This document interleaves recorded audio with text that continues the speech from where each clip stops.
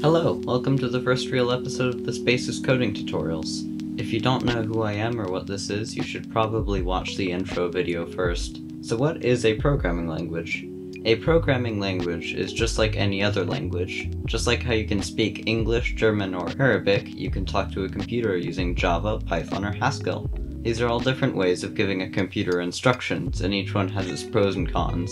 For example, Python is easy to learn. You can do a lot of things with it too. However, it's slower than most programming languages. We aren't going to need our programs to be super fast though, because our focus is art. So you might be wondering where to start writing code in the first place. Well, we need to install two things: our IDE, the Integrated Development Environment, which is just a fancy way to say the thing we type in, and the Python programming language itself.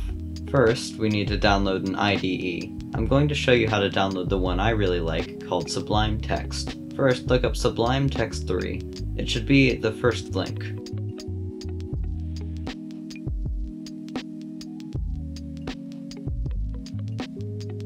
I'm using Windows, so I'm going to click on Windows 64-bit. Once it's done, run the executable and go through the install process. You probably won't need to change any of the settings.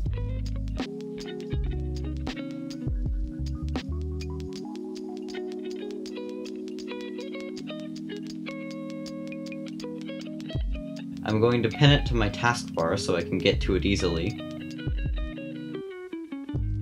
Now go to python.org/downloads and click the big yellow download button.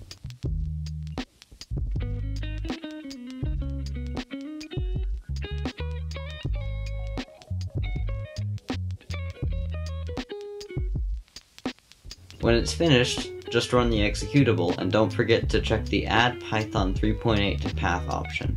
Then just click Install Now and let it do its thing. Hopefully when it's done, it will say Setup was successful. Now you're prepared to write some Python programs. This video is getting a bit long, but I don't want to leave you empty-handed, so let me show you how to make the computer say hello. First, open Sublime Text and go to File, Save As.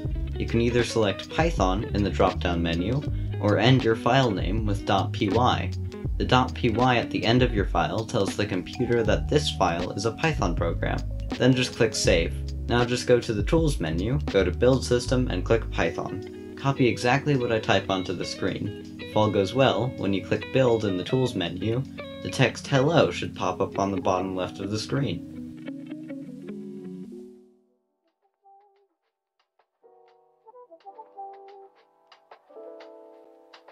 I'll explain how this works next time, because this episode is getting quite long. Sorry it took a while to make this video. I'm still getting used to the new school year, but the schedule should get better soon. I'm hoping like a new video every week or two.